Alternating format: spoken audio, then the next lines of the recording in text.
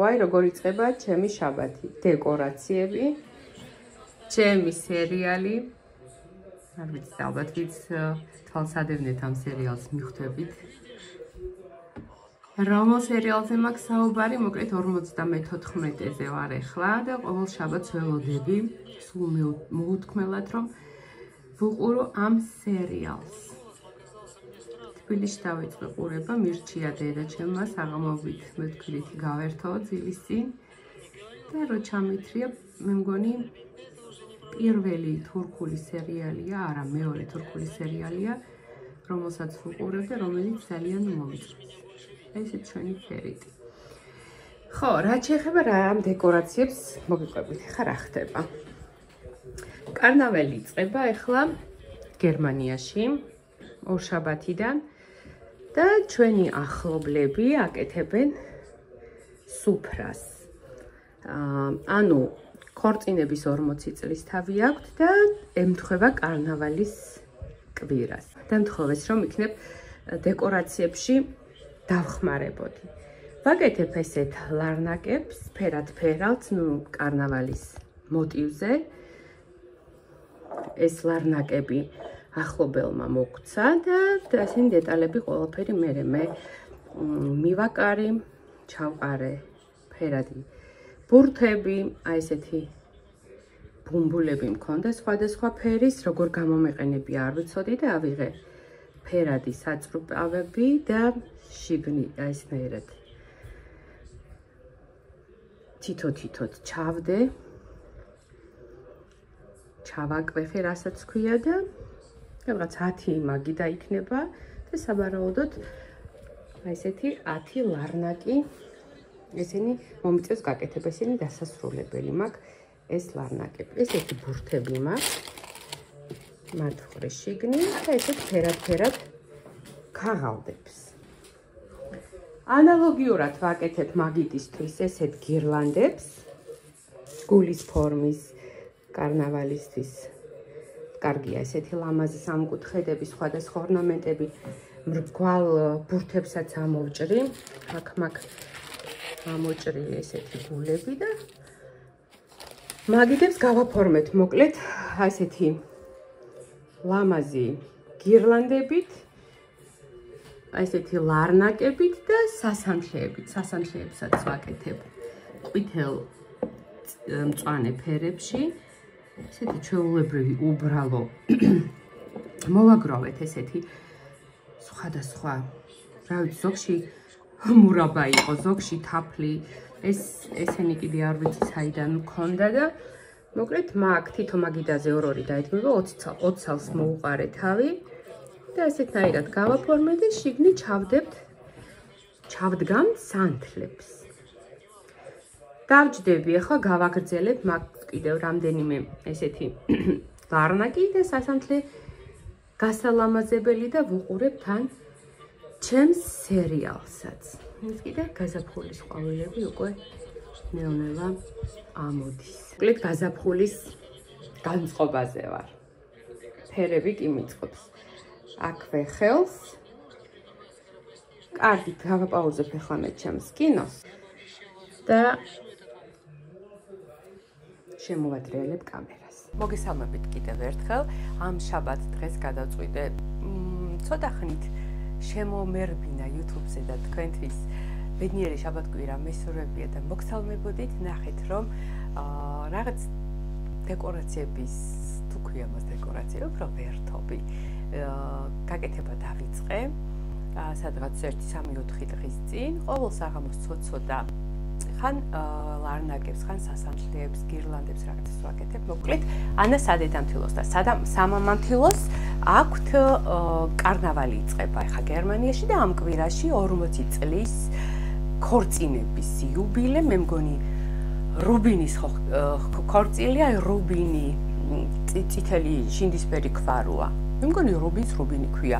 მითხრეს რომ ქსმენია შორენა რომ რაღაცებს ვიცით რომ გეხერხება, სამოსალოც ბარათებს აკეთებ, რაღაც დეკორაციებს აკეთებ და აი კიდე მოვიდა ვიღაცა უნდა გავაყო ხა კარი და გავაგზავნო და იქნებ დაგვეხმარო რაღაც პატარ-პატარა დეკორაციებშიო.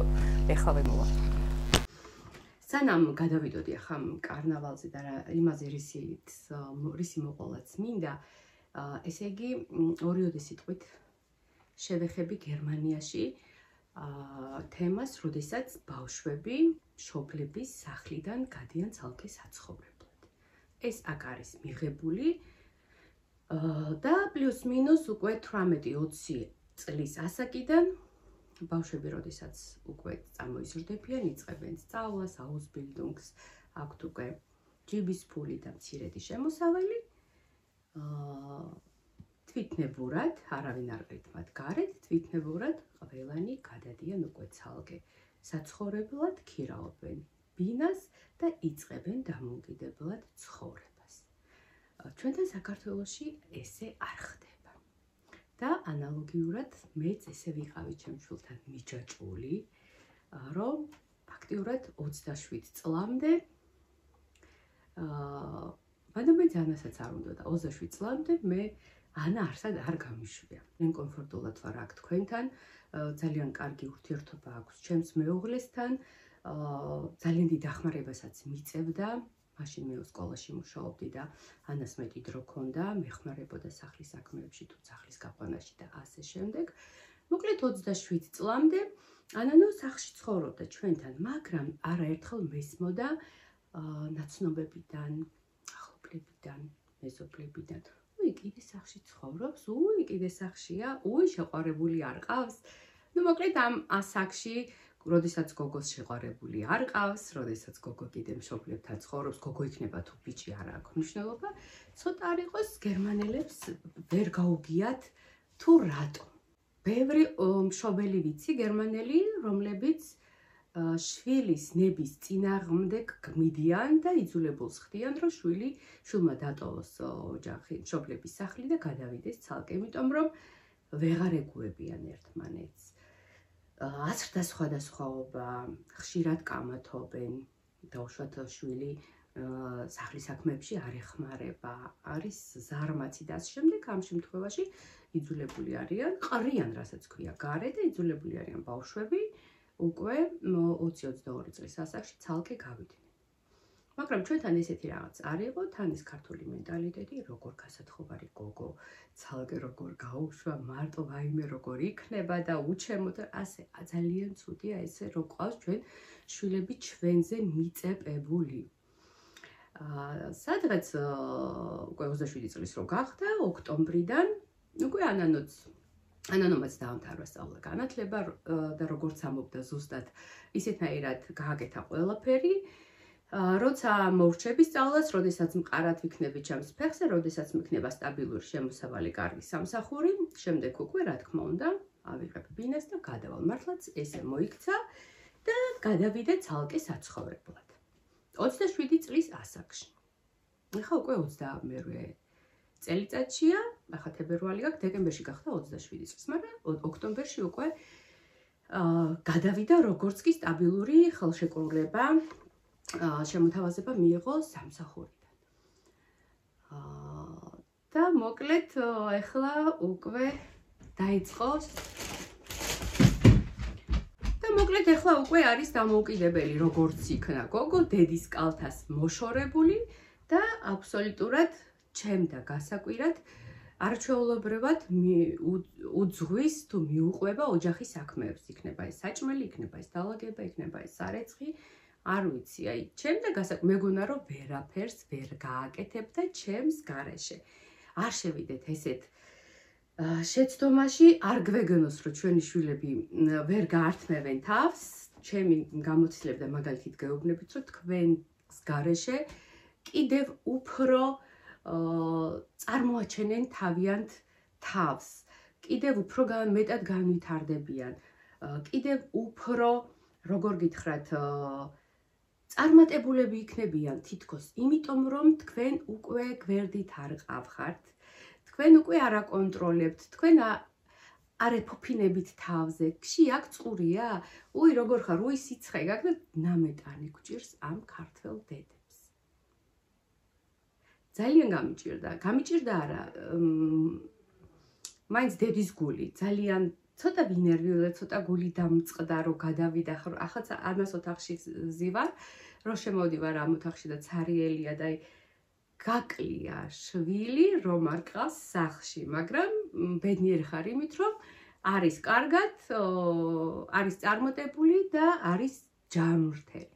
რაც შეეხება ჯანმრთელობას, ეხლა გადავუხვევ კიდევ ამ თემას, მინდა ლაქტოზას, როგორ ქვია, ლაქტოზას შეუთავსებლობას, რასაც ანას პრობლემა უკვე წლებია ბავშვობიდან, აი ამ დაავადებას ვებრძვით. მოკლედ ესეც ასე. ხო და ამ ჩემს ოჯახის ექიმს, შორეულ ახლობელს, ეხლა უკვე ფაქტიურად 5 წუთი და ძალიან მალე დაუნათესავდებით და ანას სადედამთილოს და სამამამთილოს ვუკეთებ დღესასწაულისთვის რაღაც წვრილმან დეკორაციებს. მაქვს კიდევ ესეთი გამოტანილი, ესეთი გულის ფორმის სანთლებს ვამზადებ სუფრისთვის, თან ვალენტინობაც ემთხვევა კარნავალის პერიოდს, თან ამათი ქორწინების წლისთავია და ვამზადებ ასეთ ფერად სანთლებს. ძალიან მარტივია, 10 წუთში უკვე შრება, გამომაქვს და ულამაზესი დეკორაციებია მაგიდისთვის. ამასაც სავარაუდოდ 10 ცალს დავამზადებ, 10 მაგიდა იქნება და თითო მაგიდაზე ესეთ სანთლებსაც დავუწყობ. მოკლედ თუ მექნა შესაძლებლობა, იმ დღეს, როდესაც უკვე ამ დარბაზის დეკორაციებს შევუდგებით, ახლა მე მარტო არა ვარ, მე ჩემს გარდა უამრავი ისეთი ამ საქმის სპეციალისტები მუშაობენ ამ დარბაზში, მაგრამ მე ჩემებურ დეკორაციებს აუცილებლად, როდესაც დავდგამეკ, გადავიღებ და გაჩვენებ, თუ მექნა შესაძლებლობა, რა თქმა უნდა. ძალიან მაინტერესებს თქვენი აზრი, რას ფიქრობთ, აუცილებელია თუ არა შობლის სახლი შვილებმა, გოგოებმა თუ ბიჭებმა დატოვონ, მანამ სანამ დაოჯახდებიან და როგორ თვლით თქვენ შვილს დაუშვათ გოგოს, გაუთხოვარ გოგოს ცალკე საცხოვრებლად, გაუშვებდით თუ გაუშვით უკვე და ზოგადად ეს აზრი მაინტერესებდა. ჩემი აზრი უკვე გითხარით, მე მიჭირდა ანასთან ადრე განშორება, იმიტომ რომ ეს ორი შვილიც რომ მყოლოდა და სამი შვილიც რომ ყველას მიმართ ესე იქნებოდი. ძალიან გამიჭირდებოდა მათთან განშორება, იმიტომ რომ მე ყოველთვის მეგონა რომ ქალიშვილი, შენი გოგო ოჯახს ტოვებს მაშინ, როდესაც მას შენ ათხოვებ და ოფიციალურად უკვე მეუღლესთან ერთად გადადის საცხოვრებლად. მაგრამ არა ვართ საქართველოში, ვართ გერმანიაში და ევროპაში ზოგადად ესე არ ხდება. როდესაც უკვე შვილი დამოუკიდებელია, გაიზარდა, მას უნდა მივცეთ შესაძლებლობა, რომ წარმოაჩინოს მისი თავი და იცხოვროს შენგან დამოუკიდებლად, მოიკიდოს ფეხი დედის და მამის დახმარების გარეშე, მას ეს კიდევ უფრო ბევრად გამოადგება ცხოვრებაში.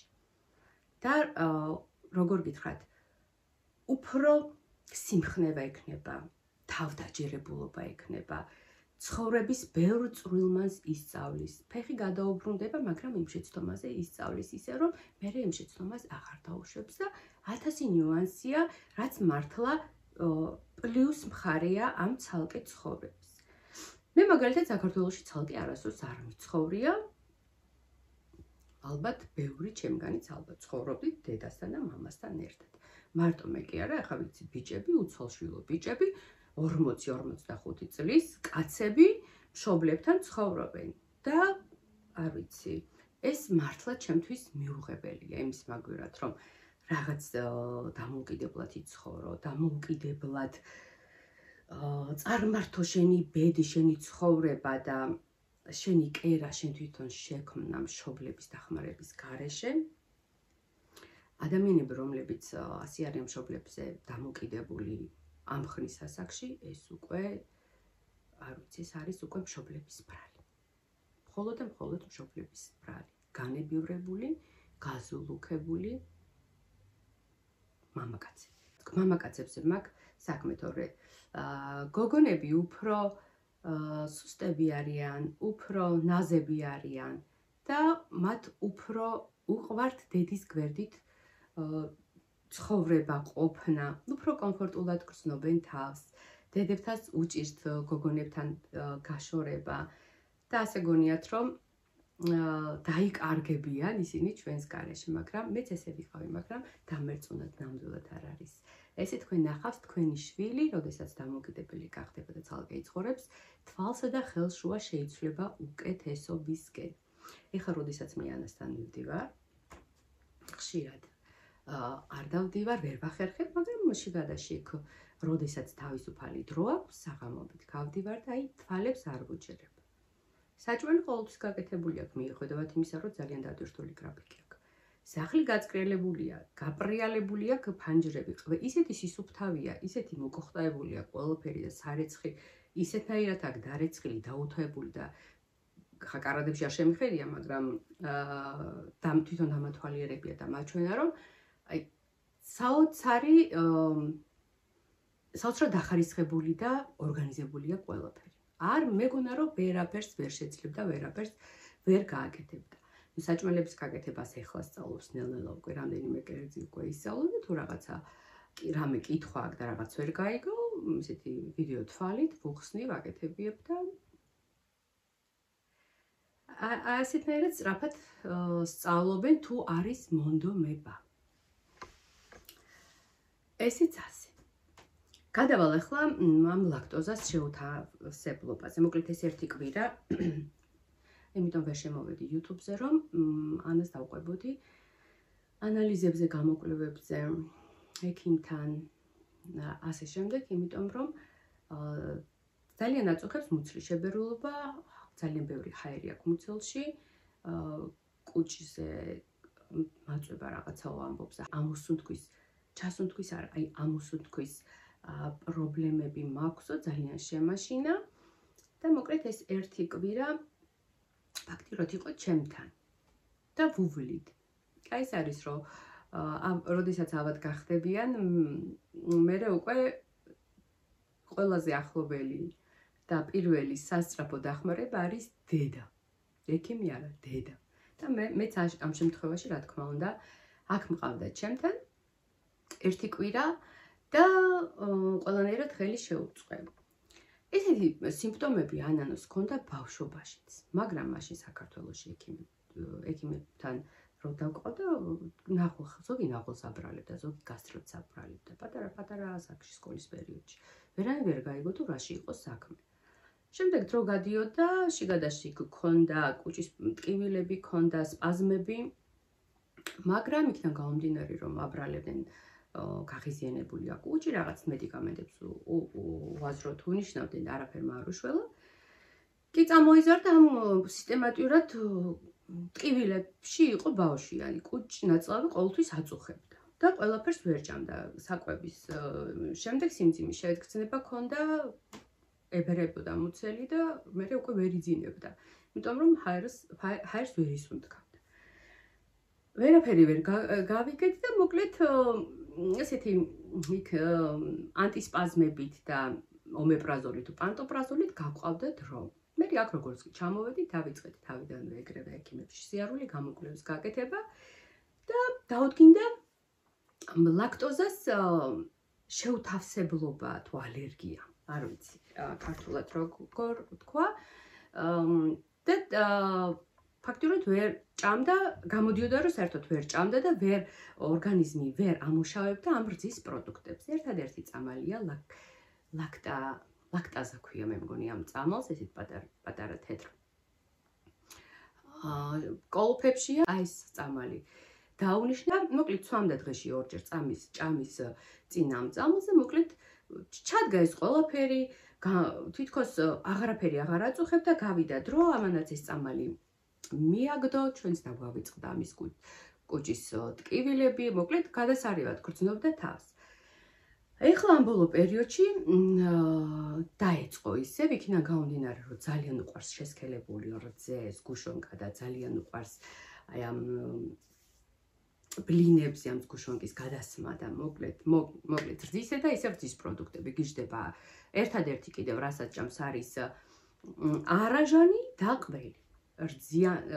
ფაფები ამას არ უყვარს, რძის ნაწარმი სხვა არ უყვარს, იოგურტები არ უყვარს და ასე შემდეგ. არაჟანი, ეს შესქელებული რძეს, გუშონკა და ყველი. ეტყობა ძალიან გათამამდა, დაავიწყდა რომ ლაქტოზა ქონდა, მეც აღარ მიმიქცევია ყურადღება, იქიდან გამომდინარე, რომ ჩემთან არ ცხოვრობს, აქ რო იყო, ჩემთან მაინც ასეა თუ ისე მე ყოველთვის ვაკონტროლებდი მის რაციონს, ანუ ჯანმრთელად იკვებებოდა ჩემთან სახლში, მაგრამ რო გადავიდა, აუშვა და დაიწყო ისევ არასწორად კვება ამ რძის პროდუქტებით და მოკლედ ისეთი სპაზმები ჰქონდა, ფაქტიურად დაიხრჩო, ჰაერი არ ყოფნიდა საერთოდ, ვერ სუნთქავდა, მუცელი ესე შებერილი, საშინელი სპაზმები და ტკიოდა აგრეთვე ნაწლავები. საერთოდ არ გაგხსენებია ლაქტოზა ამ შემთხვევაში, ვიფიქრეთ ალბათ ან გასტრიტია, ან კუჭის ანთება, ან ნაწლავებია რაღაც ბაქტერიული ვირუსი გვეკონდა. ყველაფერი გამოკვლევა ზონდით გადააყლაპეს ავადმყოფოშიც იყო ყველაფერი, ვერაფერი ვერ აღმოაჩინა და შემდეგ ერთადერთი რაც დარჩა, ეს იყო უკვე ალერგიულობაზე ტესტი, გლუტენზე, ლაქტოზაზე, ფრუქტოზაზე და ასე შემდეგ. გლუტენის პასუხი ჯერ არ მოსულა ველოდებით, ლაქტოზა ეგრევე ადგილზევე გაგვიკეთეს, მიუხედავად იმისა, რომ ადრე 1 წლის წინ 2 კვირა ველოდებოდით პასუხს, ეხლა ადრე ადგილზევე გვითხრეს პასუხი, აქვს გაშანშალებული ლაქტოზა და უნდა იყოს მოკლედ დიეტის ქვეშ არ უნდა შეჭამოს არაფერი რძის ნაწარმი. როგორც მე შევიტყვე, ლაქტოზა არა მარტო რძის ნაწარმს აქვს, ძალიან ბევრ ბურღულეულობას აქვს და რა თქმა უნდა პურსაც, რა თქმა უნდა ფუნთუშოულობას და სასმელებსაც კი. წამლებსაც კი. ბევრს წამალს აწერია, რომ შეიცავს ლაქტოზას. ან უნდა სვას ეს წამალი და უნდა აკონტროლოს კვება და მოკლედ მთელი ცხოვრება არ იკურნება ლაქტოზა, უნდა აკონტროლო ყოველთვის, რომ რაღაც ზედმეტი დოზით შენ ყველი და არაჟანი არ შეჭამ. თქვენი აზრიც მაინტერესებთ, როგორ აკონტროლებთ აი ამ დაავადებას, რამდენად ვიცი არ რჩება, არ ინკურნება, მაგრამ ისიც არ ვიცი ამ ლაქტოზისგან თავისუფალი ყველი და რძის ნაწარმი იყიდება თუ არა. მოკლედ ვფიქრობ, ვცდილობთ ახლა რომ რაღაც უფრო მეტი ინფორმაცია მოვიწიოთ ამ პრობლემაზე. დაავადებაა ეს იგივე, ძალიან რთული დაავადება, იმიტომ რომ ვნახე როგორი რთული სიმპტომები ჰქონდა, რომ ბავშვი კედელზე ადიოდა კუჭის ტკივილით. მაინც ძალიან კარგი იქნება თუ გამიზიარებთ თქვენს აზრს. ხო და მეც იმდენად ვარ ახლა შეშინებული, მეც უნდა წავიდე, მეც უნდა ავიღო გლუტენზე და ლაქტოზაზე ტესტი, იმიტომ რომ ექიმმა თქვა, რომ რაც ადამიანი ასაკში რო შედის, უფრო დიდი ალბათობა რომ კონდეს შეუთავსებლობა და ვერ ამუშავებდეს ორგანიზმი ამა თუ იმ პროდუქტს. ესე იგი, თუ გვაწუხებს შებერილობა, თუ გვაწუხებს ბევრი ჰაერი მუცელში, კუჭის ტკივილი, ნაწლავების ტკივილი, აუცილებლად უნდა გავიკეთოთ ამ ალერგიულობაზე ტესტი. აი, ამის თქვა მინდოდა მე თქვენთვის დღეს, ისეთი მნიშვნელოვანი თემა არაფერი მაქვს, უნდა გაჩვენოთ კიდე ერთი ნივთი კარნავალისთვის მე რა ვიყიდე. მოკლედ თემაა კარნავალისთვის, რომ ყველა სტუმარი, 70-80 სტუმარია, უნდა მოვიდეს რეტრო სტილში, ან კარნავალის კოსტიუმებში, ან რეტრო კოსტიუმებში და ასე შემდეგ. მოკლედ არაფერი ესეთი გადაბრანჭო, გადმობრანჭვა. ძალიან ესეთი კოსტიუმები და იქნება ძალიან სასიამოვნო ფართი. მეც ვიყიდე ესეთი რეტრო კაბა მაქვს, ტყავის ხელთათმანები და ესეთი ლამაზი. რა ქვია ამას არ ვიცი, შლეიფი ова, აზი არა, რა ქვია. მოკლედ ძალიან ფიქრობ ახლა გაშლ თმაზე გავიკეთო, თუ თმა ავიწიო. აზი არა. ესეც ჩემი აუთფიტი. კარგით, მეგობრებო, მე ხა დაგემშვიდობებით. დღეს აი ესეთი სალაქლაქო თემით გიცუნცულეთ, ბედნიერ შაბათ-კვირას გისურვებთ და საღამოს მაქვს შეკვეთა ვახშამი პაელიას. არასოდეს არ გამიკეთებია, მაგრამ გუშინ ვიყავ ისეთ კარგ ოპტავოი ცენტრში, თელენდით ცენტრში და ისეთი ზღვის პროდუქტები ჰქონდათ. მეც წამოვიღე ძალიან კარგი ზღვის პროდუქტები და პირველად ცხოვრებაში დღეს უნდა გავაკეთო პაელია. ანუ ახლა ვინც ესპანეთში ხართ, თქვენ ახლა გადასარევ პაელიას ამზადებთ ალბათ და პროფესიონალები ხართ. მე ახლა ჩემო ვერსიას დავამზადებ ვერსიას რა, ისე TikTok-იდან თუ TikTok-ზე თუ ნახავ რამეს, ესე იგი TikTok-ზე ვარ დარეგისტრირებული, იმიტომ რომ რეცეპტები აქვს არაჩვეულებრივი. თუ რამე არ ვიცი და მაინტერესებს, ყველაფერს ვპოვლობ TikTok-ზე და რაც კი რამ გამიკეთებია, ყველაფერი არაჩვეულებრივი გამოცვლია. აი პაელიას რეცეპტების მანდ ვნახე, არის ბევრი ვარიანტი. ზოგი აკეთებს კურდღლის ხორცი და ზღვის პროდუქტებით, ზოგი ქათმის ხორცი და ზღვის პროდუქტებით, ზოგი საქონლის ხორცი და ზღვის პროდუქტებით. მე ალბათ გავაკეთებ ქათმის ფილეთი და ზღვის პროდუქტებით. ვნახოთ და სოკოდი, კამასოკოდი. ვნახოთ აბა რა გამომივა. აკეთების პროცესი ნამდვილად არ გადავიღებ, მაგრამ ბოლოს უკვე გაჩვენებთ რა გამოვიდა და ჩემს აზრსაც გაგიზიარებთ. კარგით დაგემშვიდობებით ახლა ჯანმრთელობას უსურვებთ თქვენ შვილებს, ჯანმრთელად იყავით თქვენს და მოკლედ ესეა, როდესაც არ აქვს მნიშვნელობა რა საკეთიც არ უნდა იყოს შვილი, ჩვენთვის ისინი ყოველთვის პატარები იქნებიან, ცხოვრობენ ჩვენთან, არ ცხოვრობენ ჩვენთან, მაინც გავრბივართ და პირველი დარეგვის შემდეგ უკვე მათთან ვართ, რომ ესე დახმარება გაუწიოთ. ეს ცოტა გერმანელებს ვერ გაუგიათ უკვირთ. რატო წამოვხტებით უცებ და რატო გავრბივარ და რატო ვიგიჟებ თავს და რატო ვეხმარებით პატარა წვრილმა ნებზე. რა ვქნათ, ესეთები ვართ ეს ქართველი დედები. კარგი, წავედი ახლა. გაკოცეთ ყველას.